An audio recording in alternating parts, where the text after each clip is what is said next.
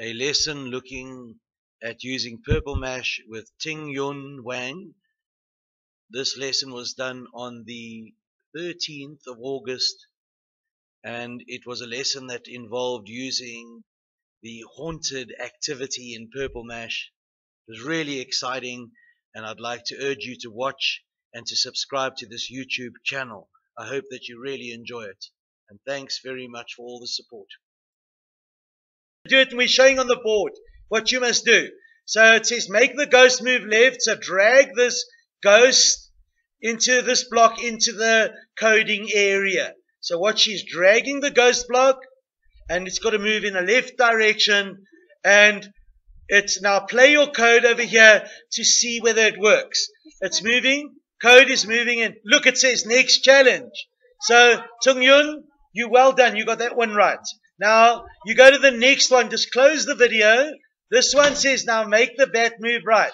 So the ghost is moving left, we need to make the bat move right. It must go right. Good. And now let's play your code to see if you got it right. Marvelous, girl. You really are good. And we won't watch the video. Now it says when clicking. So we're going to bring in a click event, which is green. So look what she's doing. When clicking, read here.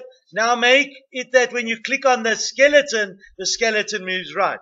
So when you click on the skeleton, look how clever she is. She's got it right. The skeleton must move right. Now remember this bat's code. Ting-Yun, this bat code's in the wrong place. That must go that the bat moves right automatically. So if you press play, now watch what Ting-Yun's doing. Can you see that the bat's not moving, but it should be moving?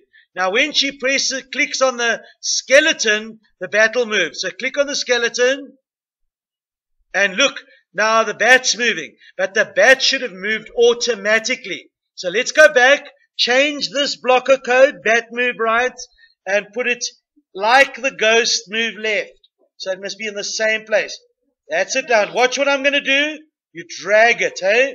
You move it there. So you do it. Now move it. Watch what Ting-Yun's doing. She's teaching all of us. Brilliant. I forgot my password.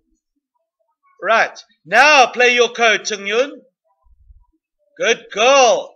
How clever is. Look, next challenge.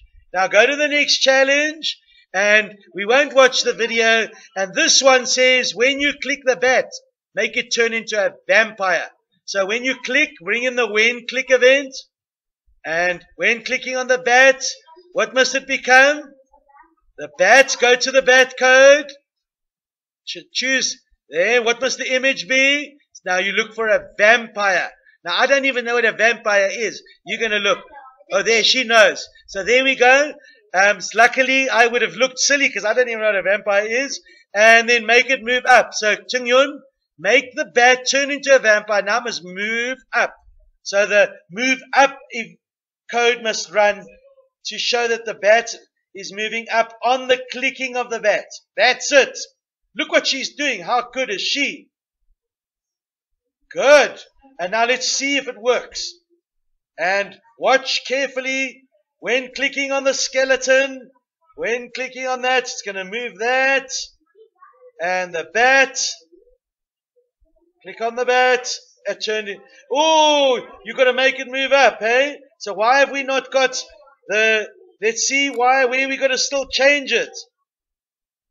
Let's just have a look. Challenge, when you click the bat, make it turn into a vampire and move up. Well done, you've done it. Now watch carefully watch carefully how you save your work. Now Ting-Yun, click on the red button, and she's going to hand in her work. Red button, look where I'm showing you. Save and exit. Click on save and exit, and look over here, it says hand in. That means Mr. Bradley would get your work.